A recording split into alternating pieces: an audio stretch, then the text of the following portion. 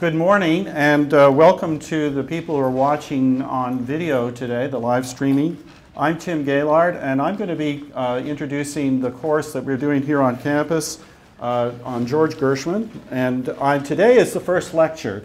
So today is obviously a good time to sort of introduce the man and his music and get to know a little more about him in terms of his life and his career, and then to listen to a sampling of some of his music, and especially some pieces that I've discovered have become part of our American culture. That is, some pieces that you may see on commercials, in the movies, and also cover a few of the different genres that Gershwin wrote. I've often thought of Gershwin as the American Mozart, and that analogy can be taken only so far, but certainly one of the things that we note about Gershwin is that he had a short life, like Mozart, and yet, in his short life, wrote an incredible amount of music. There are other tangential points, I think, that I will make reference to as we get into our discussion, but I wanted to start with a discussion of his life, looking at the man, looking at the important people in his life, and certainly looking at the gradual development of his career, if you like, the 7 stages in this case of George Gershwin's life. And I'm going to start with a PowerPoint just to give us some images and allow me to discuss some of these ideas and people and places and various aspects of his career.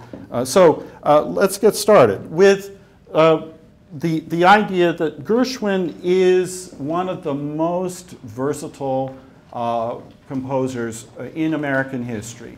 We think of him in terms of many different styles of music, being able to master many different genres and various different idioms in music.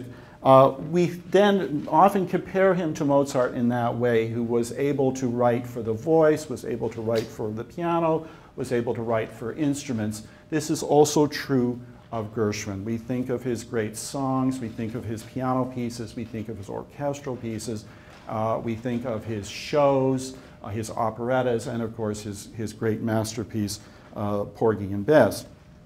Now, what are the origins of Gershwin? Where does he come from? Well, one thing that we need to remember about Gershwin is that he is a man of the city. He is, I think the adjective that best describes him is urbane. Urbane in that he was sophisticated, he was elegant, he was a man of the city. And indeed, as you can see, he was born in Brooklyn, although his father, who was a businessman and somebody who tried various different businesses, by the way, before anything really stuck. He owned restaurants, he owned bakeries, he owned a Turkish bath for a while. Morris Gershwin moved the family around a great deal when Gershwin was growing up. So indeed, even though he was born in Brooklyn, he lived in various locations throughout New York City in his first years. And even when he became famous and was able to afford very expensive apartments, they were all in New York City. So we tend to think of Gershwin as the ultimate New York composer. We also think of him as being a very ambitious person, somebody who had the ambition to succeed in the music world, even though he had not really ever finished high school. He decided to go into the commercial world of music at the age of 15. And in that time, the commercial world of music was called Tin Pan Alley. Tin Pan Alley is named for the fact that the pianos that were heard on the street in that area of New York, 28th Street, were sounding like tin pans. That was why it was called Tin Pan Alley. And 28th Street was the location of various publishing houses for music. The music industry, of course, was very reliant on the aspect of selling the music that was being heard and played in the theaters of New York. A lot of those pieces were starting to be heard in recordings, and various people wanted to buy music, so publishing companies emerged to provide that market.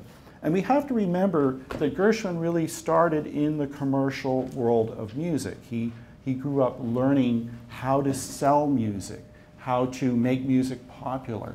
And indeed, he started as a song plugger. A song plugger was a pianist who would be hired by the publishing company to play in a room in the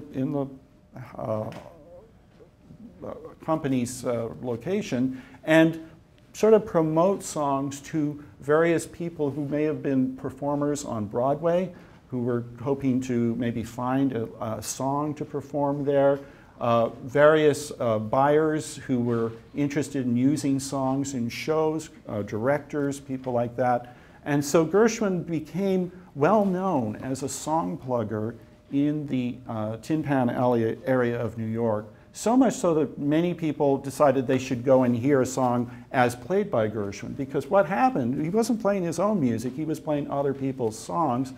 He was apparently ragging them up. He was changing them. He wasn't always playing what was written on the page, what we sometimes associate with what jazz musicians do. And so we find Gershwin employing these techniques at a very early age. Now, many people wonder, well, where did he get his training? He did study as a young boy with some classical teachers. He did learn some of the classical pieces. He did know the music of Chopin and Liszt and Debussy. He often cites them as influences on his music. But he also was interested in American popular music. And the problem he found was his classical music teachers didn't always know how to deal with that side of his musical interest. He was somebody who therefore went out, because he was in the city, he went and listened to performers in the city to learn how they did it through his ear. So one of the things we often think about with Gershwin is how much of an autodidact he was. Even though he had some classical training, he did throughout his life go to classical teachers for extra lessons in orchestration and in musical form and structure. But so much of what we gather is Gershwin's persona is somebody who is self-taught, somebody who is trying to figure out how music works, especially in the popular world. And for that reason, he was interested in music beyond what his teachers could teach him. And in particular, as I say, this music of the popular world and the rising importance of what we call jazz.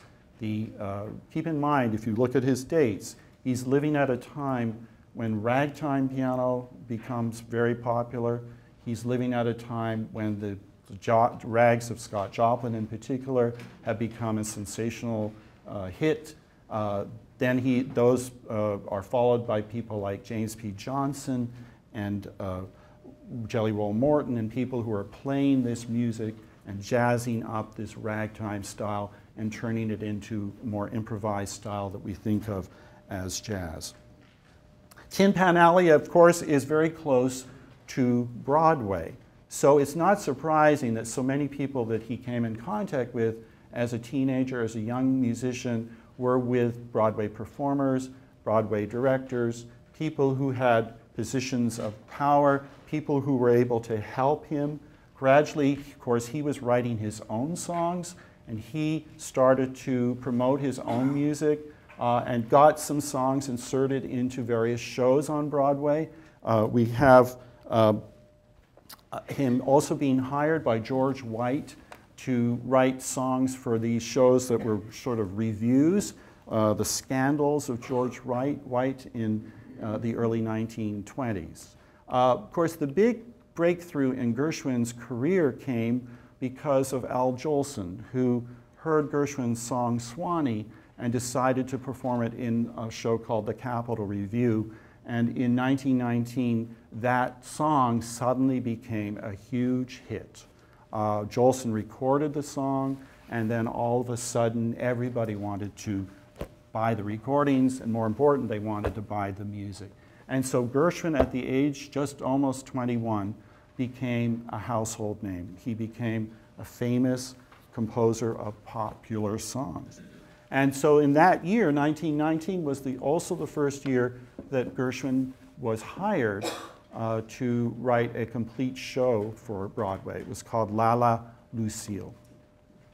So we have Gershwin starting to establish his career as a popular song composer, as a composer for the Broadway musicals. And the musicals, it might be not the right word for this stage of Broadway, more like musical reviews very often, variety shows, as well as a couple of shows that were more integrated dramatically. But we always feel that Gershwin had this ambition to go beyond the world of popular music.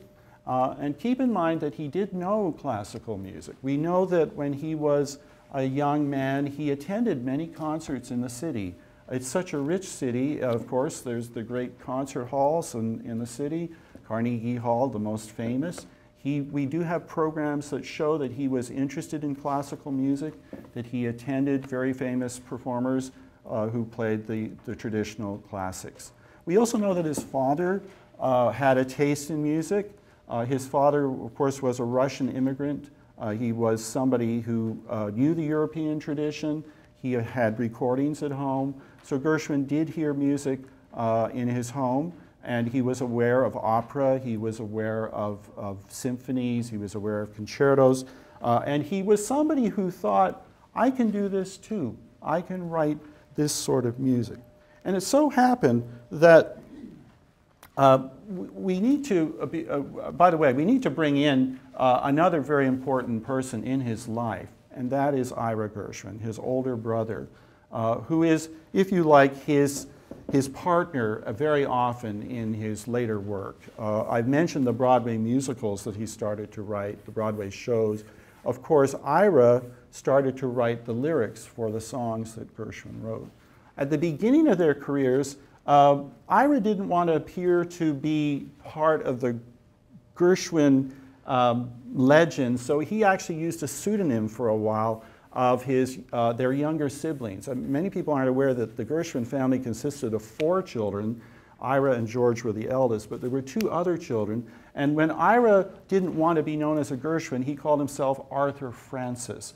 Arthur Francis were the first names of the siblings, of the 2 brothers. Later on, of course, it became George and Ira Gershwin, and we do have that unity of the name. But in the early years, sometimes you'll see a song that was published, and it will say lyrics by Arthur Francis. Well, that's really Ira Gershwin. Ira Gershwin had a great talent for writing words. He was more bookish. He was very much a contrast to his brother, who was very sort of outgoing, energetic, full of the desire to succeed. His brother was more laid back, but perhaps the rock in Gershwin's life, George's life, that he needed. His brother was reliable. He was somebody somewhat self-effacing. There's stories of them being at parties where George was playing the piano all night and Ira was just sitting in the background smoking his pipe and enjoying the adulation that his brother was receiving. But we must emphasize that without Ira, I think George Gershwin's music would not be nearly as powerful and as memorable because of the great words that Ira provided for those songs that Gershwin wrote. So we have Ira Gershwin, and they had their first big hit in 1924 with a show called Lady Be Good. So they indeed started a series of great successes on Broadway with that show. And one of the important stars of that show was Fred Astaire. Fred Astaire had actually been visiting Gershwin even in the earlier years when Fred Astaire was starting off his career and looking for songs to sing by going to Tin Pan Alley and hearing the young Gershwin and being impressed with his talent. So the association of Fred Astaire with Gershwin is a very long one and very interesting one because it starts in Broadway. Fred Astaire, of course, at that day in the early 1920s, was paired with his sister Adele. They were famous sort of dancing team. Of course, we think of Fred Astaire still as a great dancer, but he was a singer. He was also an actor. And as we will see, eventually Fred Astaire ended up in Hollywood, and of course, more famously, made films with Ginger Rogers in those wonderful movie musicals of the late 1930s. And one of those musicals, in fact, movie musicals, was written by Gershwin. So we will come back to the association with Astaire. But this is a very important performer, if you like, in Gershwin's life, and somebody who helped to promote his music. And if anybody's a big Fred Astaire fan out there, you probably have albums where Fred Astaire is singing many of the standard songs by Gershwin. I think he's very much associated with this composer. The big change in Gershwin's career, of course, came in 1924 because I've mentioned the George White scandals. The conductor for the George White scandals was Paul Whiteman. And Paul Whiteman was a famous band director who saw Gershwin's talent, liked a lot of his songs, but he was also in charge of an orchestra, or a band, if you like, that played jazzed up versions, if you like, swung versions of popular songs, even popular classical pieces. And he asked Gershwin to write a piece of music for his band that would feature a piano solo. And of course, that was what was the Rhapsody in Blue. The Rhapsody in Blue, written in 1924, and which was premiered in a hall which unfortunately no longer exists, the Aeolian Hall in New York City.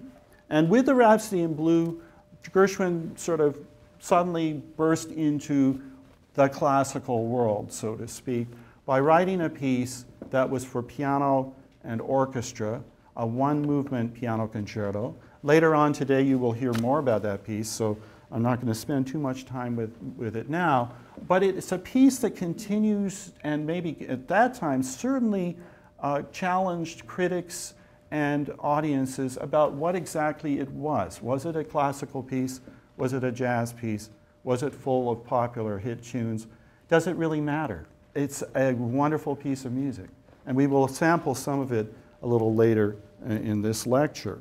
But it is a piece that sort of shook up the classical world in a way, because so much music in the classical tradition, of course, had been European. There was a certain style associated with that tradition. And Gershwin added all these elements that were clearly derived from other sources, clearly American sources.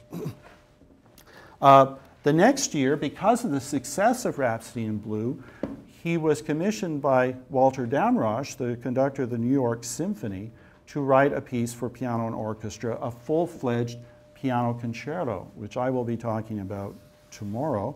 And that had its premiere in Carnegie Hall. And indeed, Carnegie Hall is considered the epitome of where a classical composer or musician would actually be heard. So this was a tremendous jump for Gershwin to go from Tin Pan Alley and the Broadway musical theaters into the concert hall, especially Carnegie Hall. This is the site not only of the premiere of the Piano Concerto in F, but also of An American in Paris in 1928, his orchestral tone poem, which again will be discussed later this week. And we have this interesting challenge, I think, that Gershwin gives, that I'm a popular composer, I'm a song composer, I've been writing great hits in Tin Pan Alley, but I can also write worthy works and long works in the classical genres, in the classical tradition. This is something that, again, caused some eyebrows to rise and some people to say, does Gershwin really belong here? There is a certain skepticism you read in the critics of that time about Gershwin's popularity and his whether he should be composing this type of music. I think there's a musical snobbery that certainly existed then. It still exists somewhat today, but there is that sense that in that period, the barrier between the popular and the classical, right? This is something Gershwin is challenging with his music. Breaking down barriers. If you've got the outline in front of you, this is what I'm referring to here. So let's look at some of the other people in Gershwin's life. People often wonder about his love life. He was apparently very popular with the ladies, especially once he became successful, was making lots of money. He was a relatively handsome man. He was a talented person. It's not any surprise that when he went to parties that many women were attracted to him. But the one person that was important in his life was Kay Swift, who was a musician, a very, very talented woman, somebody who was classically trained, who knew a lot about music. Unfortunately, she was married. She was married to a very rich businessman, and it was because of her affair with Gershwin that she divorced her husband. And there's been a lot of speculation about why Kay Swift and Gershwin did not marry. It's believed that because he went off to Hollywood in 1936, that he was going to maybe propose to her once he came back to New York. And of course, he never did come back to New York. So Kay Swift is somebody who's important as a source about Gershwin, and she is somebody who actually remembers some of the tunes that Gershwin had played on the piano and never wrote down. So she is also responsible for giving us some musical material that we wouldn't otherwise have.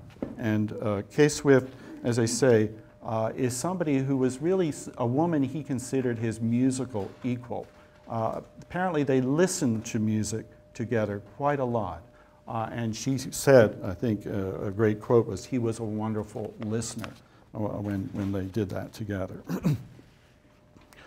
Now, we have to remember that the 20s, the Roaring 20s, was often called the Jazz Age, and so many of the shows that we hear from Gershwin in the 20s are tinged with that dynamic, that vibrance, that element of free living and, of course, the age of Prohibition and the era of the Great Gatsby, so to speak.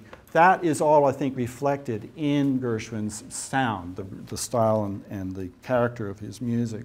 But also in 1929 comes the crash, and there's a new sort of feeling in the 1930s, I think very much reflected by one of his later shows of the I Sing, and its sequel, Let 'Em Eat Cake, which are both actually social parodies and political parodies. And Of the I Sing was so successful that it won a Pulitzer Prize. Again, later this week we will hear more about that piece. But it is a piece that has a certain bite to it that I think also reflects maybe Ira's cynicism about the world, especially the world of politics. We can't talk about Gershwin without, of course, mentioning his great ambition to write the American opera. And there were many subjects he thought about. Being Jewish, he thought about the Dybbuk story, but he eventually settled on his fascination with the African American life and the music of the African American people. And so he became enamored of a novel by Du Bois Hayward, Porgy, which became the basis, of course, of his great opera, Porgy and Bess, what he called his folk opera. He spent 2 years of his life working on this work, knowing that it probably would never have the financial rewards of one of his shows, but he wanted to write this piece. And I think what he gave us is probably one of the great operas of all time, and certainly perhaps the great American opera. It's hard to think of any other American work that has the durability and the depth of emotion of this work. Again, it's a hard work to classify, and even from the very beginning, it didn't really work in the operatic world, and yet it didn't somehow work in the world of Broadway either, and therefore had to be adapted to belong to the Broadway world. There were other issues at that time which stood in the way of it being produced as an opera, say at the Metropolitan Opera, and that is that the Gershwins insisted that all the characters be sung by African Americans, and at that time there was a racial barrier at the Metropolitan Opera. So we will again hear more about that work on Wednesday, and discuss its significance in Gershwin's career, but also in the history of American opera. And it is also a controversial work that I think some aspects of this work need to also be looked at. I've already, of course, here are the great singers, the first performers in Porgy and Bess were both classically trained singers, Todd Duncan and Anne Brown. And they, of course, left their mark on this work, but have been succeeded by many other great African-American performers in these two roles.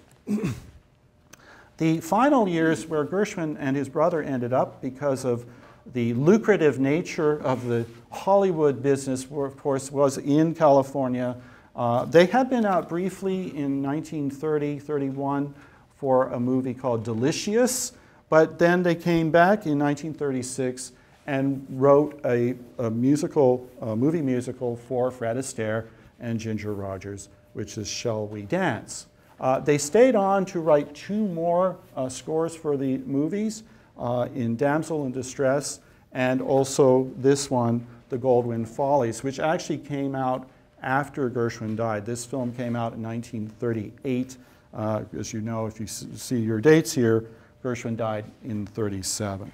But these last movies contain some of Gershwin's greatest song hits, and I believe later this morning we may hear a sampling of some of that. And I will give you one of those songs in a moment as we get to the discussion of his music.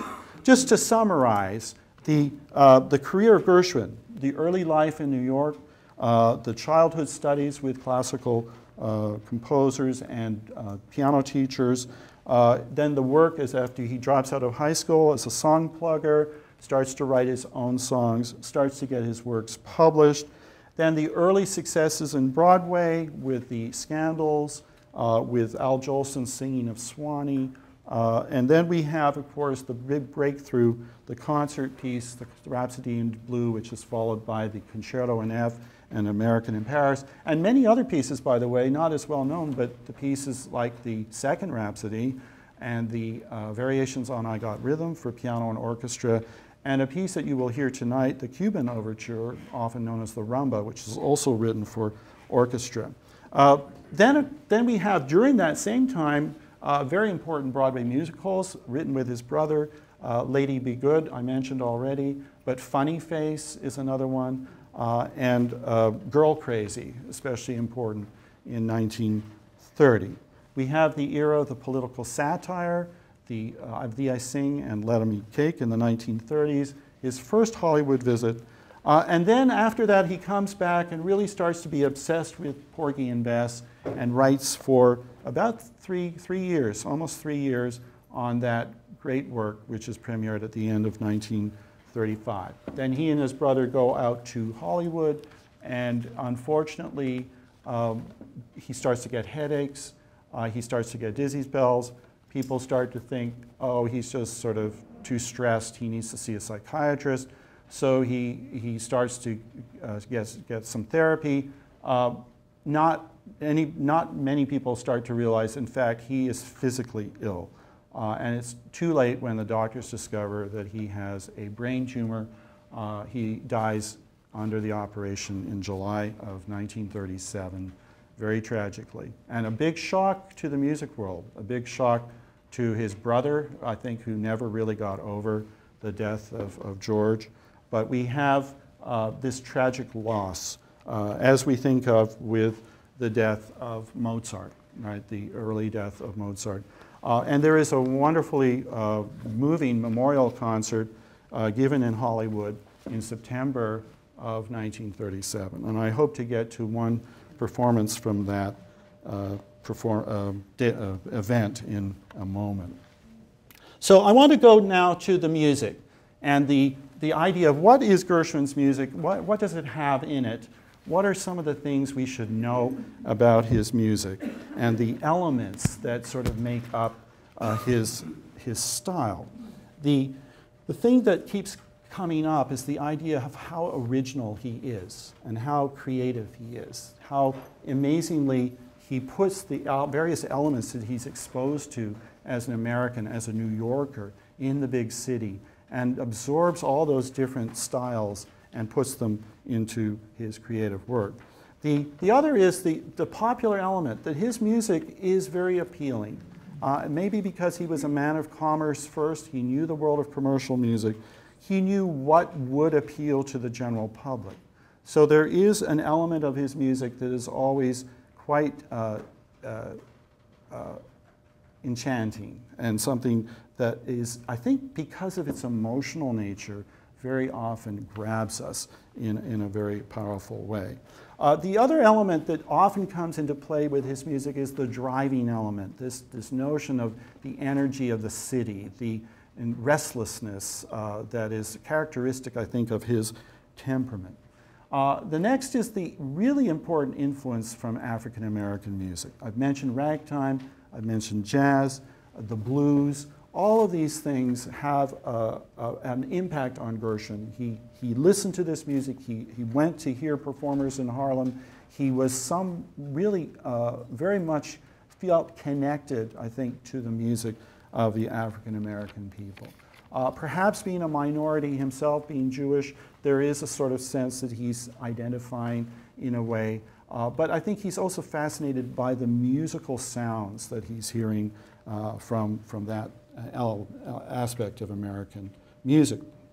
But we shouldn't also limit ourselves to understanding him just through that alone. I think there is a Latin American influence, there is a French and British influence. There are certainly classical composers that we hear in his style. The composers that he often cites are people like Stravinsky, of course a Russian, but I think very often his romantic sort of side is very closely related to Tchaikovsky and Rachmaninoff. There is a style there that you might say is very sort of Russian romantic. He's fascinated by the orchestration and the colors of the French composer Debussy. So we will also hear, I think, a certain amount of Debussy in his music. The influence, of course, of operetta on the American musical is something people often talk about. And it's true that sometimes Gershwin can even sound like Gilbert and Sullivan, or Jacques Offenbach, or even Johann Strauss, the great waltz king in Vienna. So all of these things, there's a sort of melting pot. As a Canadian, I was always told the Americans are a melting pot. This is the aspect of Gershwin, I think, that fascinated me about him and his music. Now, I talk about I'm going to talk about his great melodies, his colorful harmonies, his syncopated rhythms, which all these energy we have in his music derive from that, those complex rhythmic patterning. We have the song-like aspect, the dominance of one melody over an accompaniment that we call homophonic in musical terms. But Gershwin is also interested in the interweaving of various melodies at the same time, so there is some polyphonic style in his music. He is interested in structure, but he is also interested in freedom of structure and writing in a freer style. Rhapsody, of course, Rhapsody in Blue is a somewhat loose work, whereas the Concerto in F has a more strict structural design. Then there are the genres. We've talked about the musical reviews, the musical shows, the piano solo music. Keep in mind he was a very fine pianist, so he wrote a fair amount of music for solo piano. There's the orchestra and piano, of course, the Rhapsody in Blue, the Concerto, Second Rhapsody. There are the orchestral pieces, and there are the operas. There's a short opera called Blue Monday that was actually first performed in a Scandal show. Paul Whiteman was somebody who thought it might work at the end of a show. Of course, it didn't really work. It was dropped fairly quickly. But it involves an African-American story. It's a sort of mini one-act opera.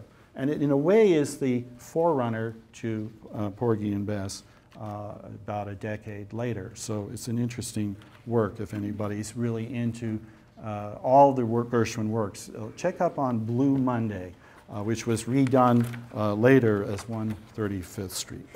Now, I've mentioned American pop culture, and you'll have to excuse me while I change over here to some examples from YouTube. And we're going to watch a couple of things. some of which I think you will recognize.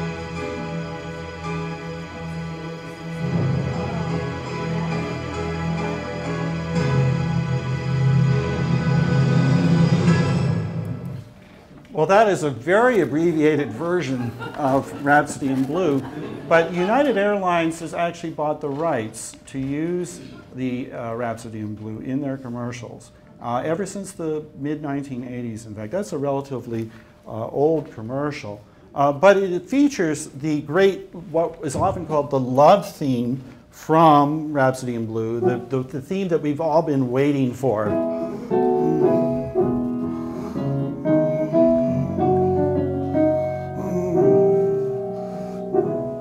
So we have this wonderfully sweeping melody, not unlike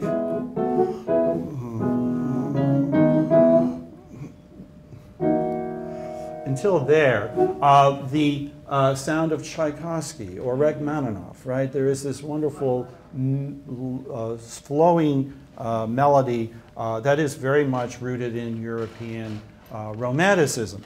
But then Gershwin adds this.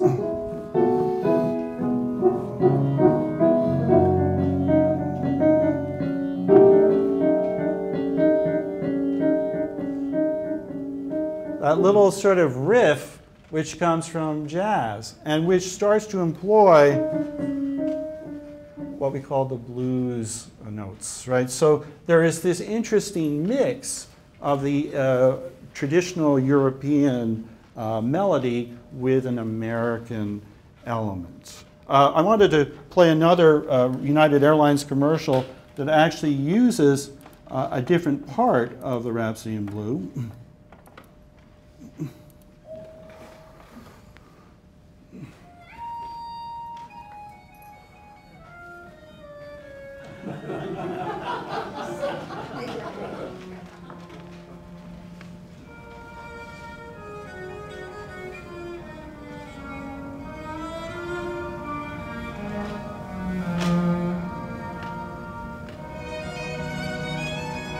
Every thought,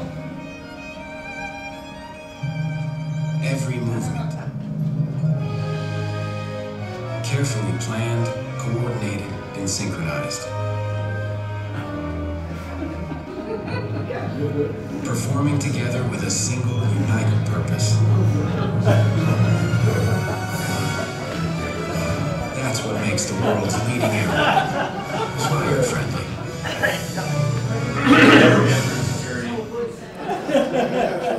Wouldn't you love to be on a plane with those guys? But this is the theme, which is often called the ritornello theme. It's one of the main themes of the early part of the piece. And it's called ritornello, a very snooty classical term derived from Baroque concerto. But it is this main theme.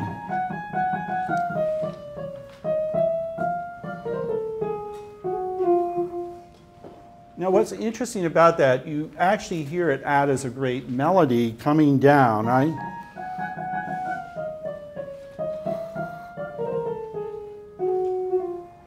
Right, this wonderful descent through what we consider the blues scale. Right, the blues scale having the flattened 7th and 6th, as well as the flattened 3rd.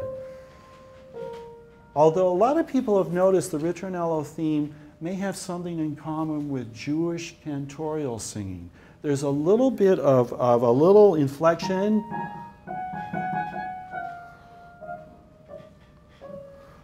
which in more recent scholars have said, you know, there is an impact perhaps of the Yiddish theater that Gershwin would have attended. His dad loved to go there when he was growing up.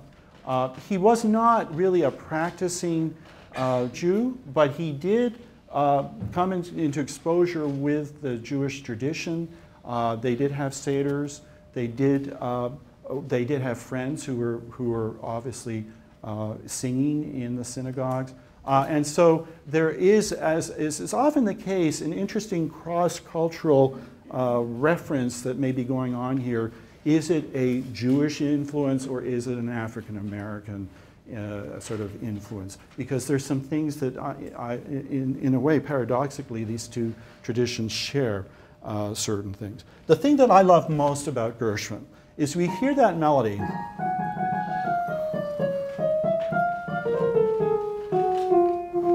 And it's a wonderful tune. It's a tune you'll remember.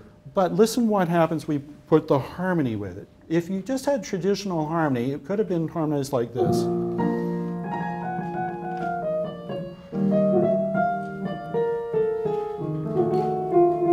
What we call in music the primary chords of 1, 4, 5. That's the basic structural, harmonic structure of that underpinning to the melody. But this is what Gershwin adds.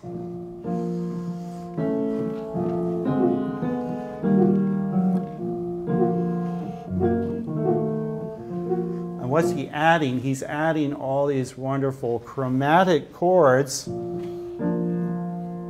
Next one. Chromatic meaning moving by half step in music, moving from one pitch to the very closest pitch. On the piano, it's very often from the white note to the next black note, right? So we have this chromaticism, and the bluesiness of the melody is also invading the harmonic accompaniment. So we put the two together.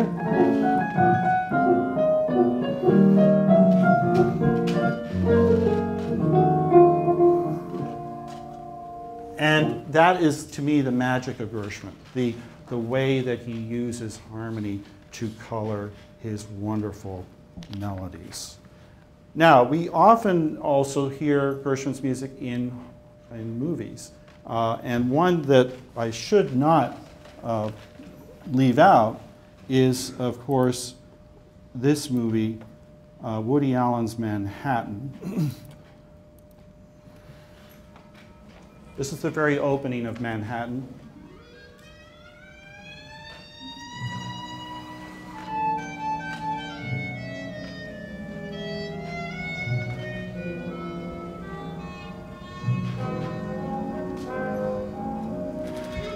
Chapter 1. He adored New York City. He idolized it all out of proportion. No, make that, he romanticized it all out of proportion. Yeah. To him, no matter what the season was, this was still a town that existed in black and white and pulsated to the great tunes of George Gershwin. Now let me start this over. Chapter 1. He was too romantic about Manhattan, as he was about everything else. He thrived on the hustle-bustle of the crowds and the traffic. To him, New York meant beautiful women and street-smart guys who seemed to know all the angles. Too corny for my taste. Chapter 1. He adored New York City. To him, it was a metaphor for the decay of contemporary culture.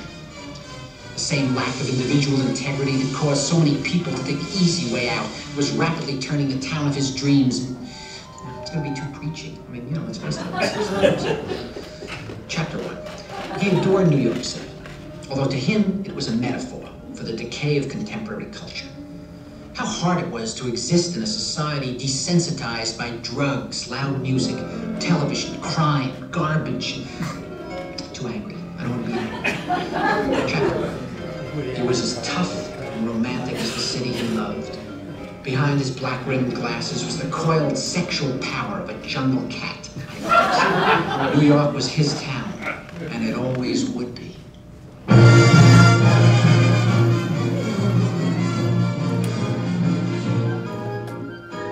Well, of course, that's Woody Allen, the ultimate New York director, using the music of George Gershwin for the city that he loves so much. And it was interesting, Woody Allen had to get permission from the Gershwin family. Ira was apparently still alive at that point, so he said, well, as long as you use more than just the Rhapsody in Blues. So the rest of the movie, if you do not know the movie, this is a good movie filled with Gershwin's music, and it is, of course, a very funny story.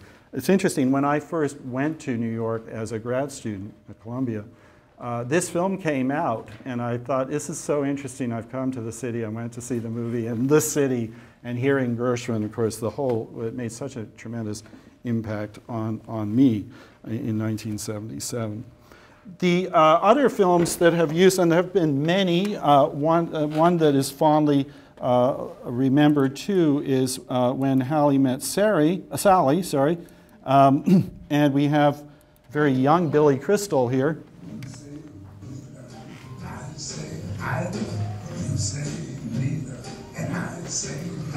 Here sung by Louis Armstrong. I'm sure you recognize the sound of Louis Armstrong's voice.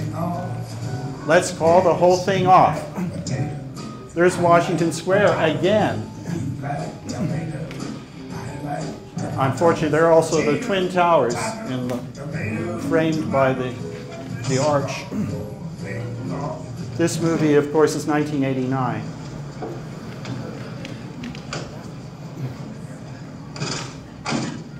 Thanks for the ride. Yeah, it was interesting. It was nice knowing you. Yeah.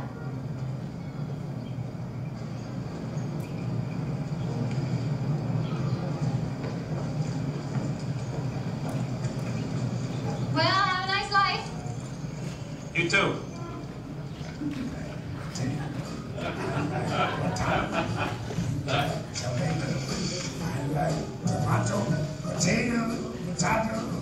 Well, again, it sets up the story. They clearly don't like each other at this point, but there is, of course, a story to be told after that. But the Gershwin song seems very appropriate. I've given you the text in your outline here. You say either, I say either. It's a song I think Scott and Amy are going to sing for you tonight, so that is something. And then the other movie that for a while was very popular with young people is Mr. Holland's Opus, where we have, of course, several Gershwin songs again being featured.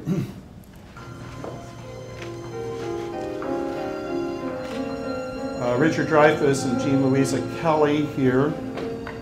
There is an all Gershwin program that Mr. Holland decides to conduct at the school. And this young girl, Rowena, sings one of the great standards by Gershwin. I'm going to seek a certain land I've had in mind. Looking everywhere, haven't found him yet. He's the big affair I cannot forget. Only man I ever think of with. I'm going to move to the Add his initial to my monogram. Tell me, where is the shepherd for this lost land? and she has a crush on her teacher. Of course, that's part of the story of Is this. this somebody I'm longing to see? I hope that he turns out to be someone who'll watch over me.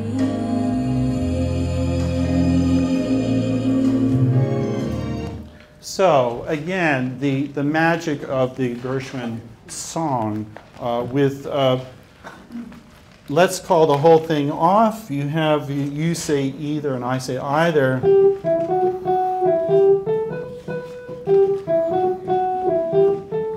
What makes that so memorable is it's very repetitive, right? It has sort of one little melodic riff that gets repeated over and over again, and then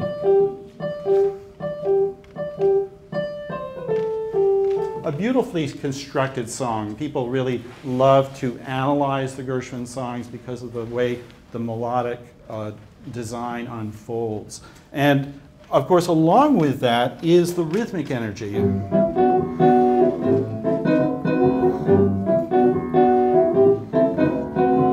So we get also this impetus through the rhythmic syncopation in the music, not always accenting 1, 2, 3, 4, as we would have in a traditional classical piece perhaps, but accenting between the 2 and the 3. Da da da da da da da da da da da da da. So these are things that are derived, of course, from his interest in ragtime, in jazz. The other piece, though, which is, of course, more like a ballad, a very beautiful lyrical melody, right? Very smooth, a beautiful arch going up. Someone to watch over me. And then, as is always the case with Gershwin, is the magic of the harmony.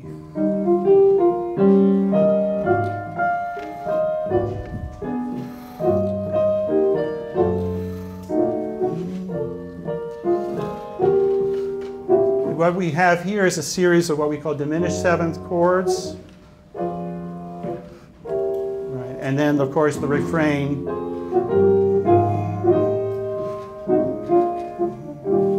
So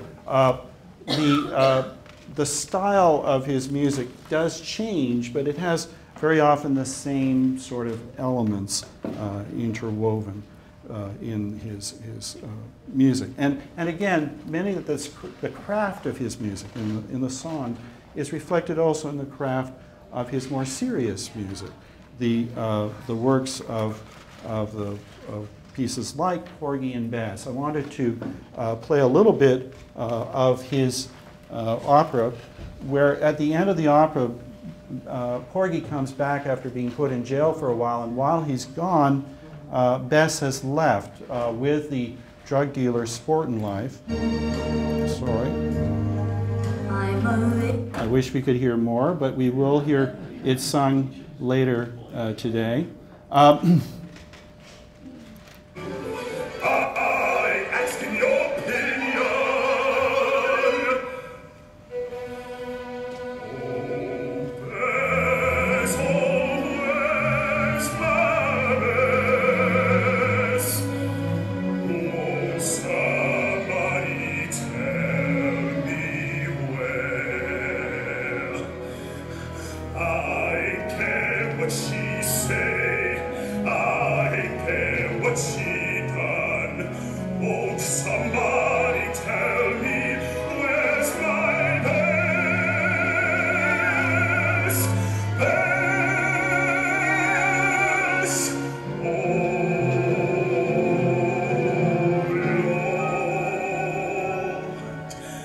Well, that melody, such a beautiful melody, becomes part of a trio.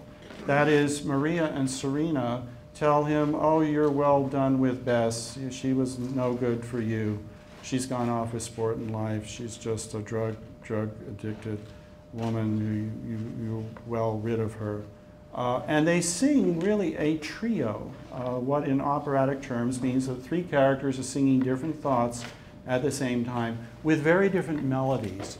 And I always think this is a wonderful indication of Gershwin's gift for polyphony, the interweaving of various different melodies coinciding and blending in an incredible way harmonically. But let me just play you the top parts.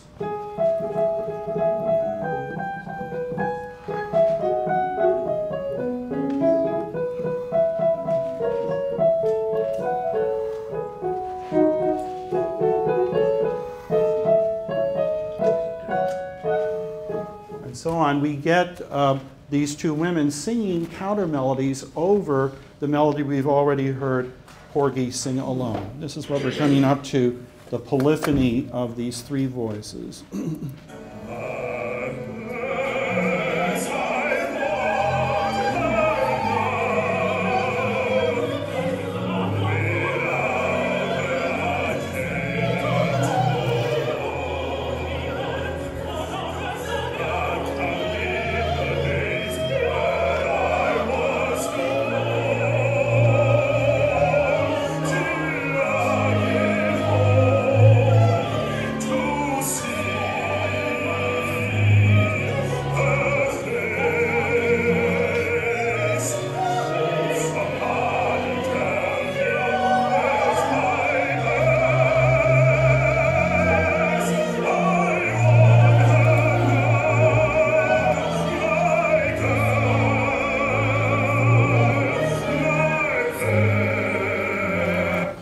Some people have even likened this great trio at the end of Porgy and Bess to the trio at the end of Rosenkavalier by Richard Strauss. This incredible richness of harmony and this tremendous dramatic moment where we ache with Porgy for having lost Bess, and we hear that in this melody. This piece is one of my favorite pieces from Porgy and Bess because also there are these incredible harmonic changes, a harmonic richness that we only get with this great composer. Coming up, and then we change key again, and again.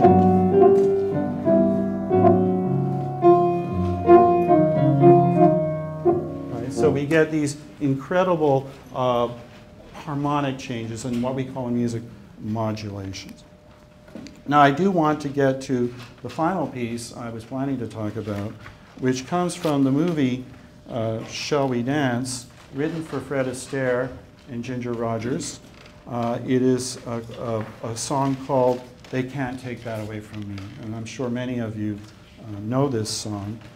It was actually really sad that Gershwin, of course, once he wrote the song, he and Ira wrote the lyrics, wrote the song, the studio took it over and really did what they wanted with it. And unlike on Broadway, where the Gershwins had some control over their material, really in Hollywood they did not have that artistic control. And Gershwin and his brother were always upset, and Fred Astaire too, that this song wasn't used very well in the movie. In fact, you will see that it comes near the end of the film, Shall We Dance, and it is... I didn't know getting married was so depressing. I'm sorry now I asked you. Oh, that's all right. I'll get over it. Oh, God. Our romance won't end on a sorrowful note. Oh, my, tomorrow you're gone. The song is ended, but as the songwriter wrote, the melody lingers on. They may take you from me, I'll miss your fond caress, but though they take you from me, I'll still possess the way you wear your hat, the way you sip your tea, the memory of all that.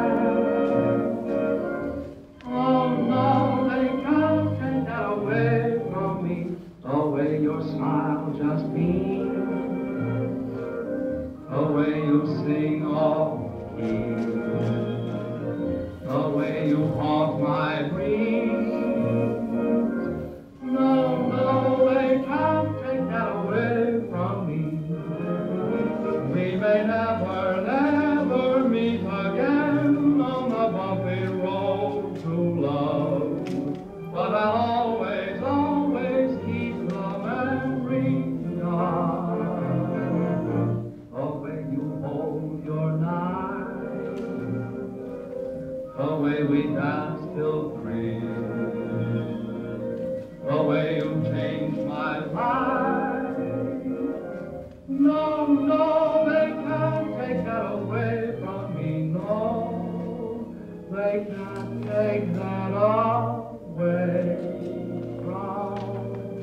me.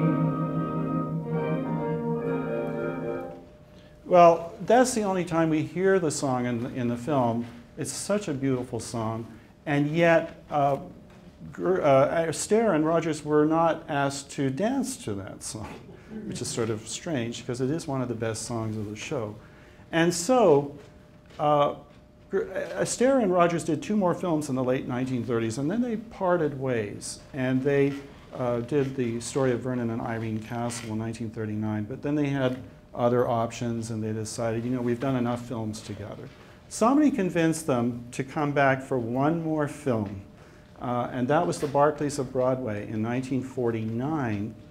And in the movie Barclays of Broadway, this is of course now 12 years after Gershwin had died, Astaire suggested, why don't we put They Can't Take That Away From Me into this film. This film is in color, and we finally see Fred and Ginger, and there's a sort of poignancy to this because this is the end of their last film. They do dance to this song. So you'll see an interesting cut here in this.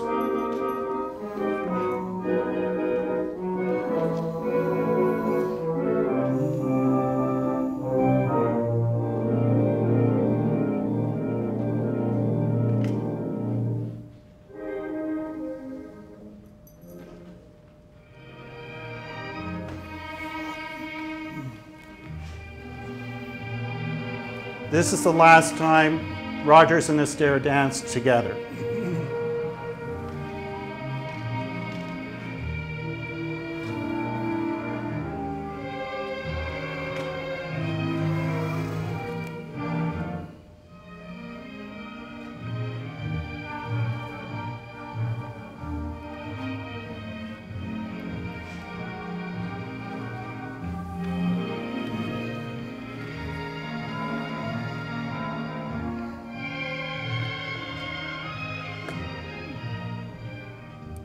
Well, I wish we could watch more of that. You'll just have to go and watch the Barclays of Broadway on your own. But I really wanted to end with what I find one of the most moving musical performances I have ever heard.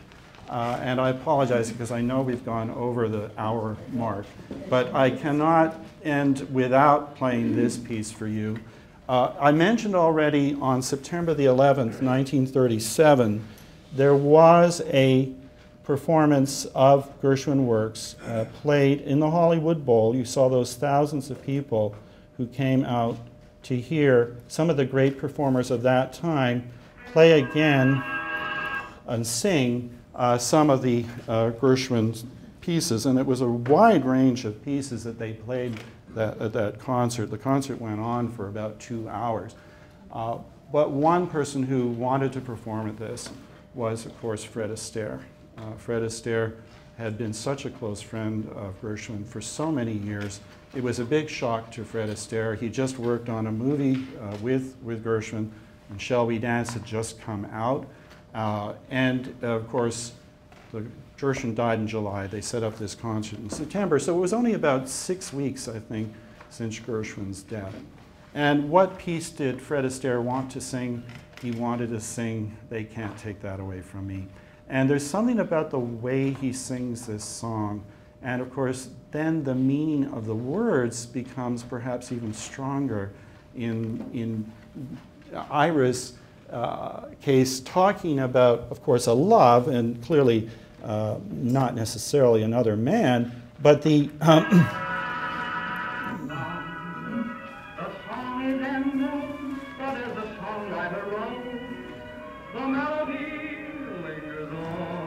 but you feel that that Astaire can hardly sing. There's a sense that he's having trouble keeping it together. They may take you from me. I'll miss your arms forever.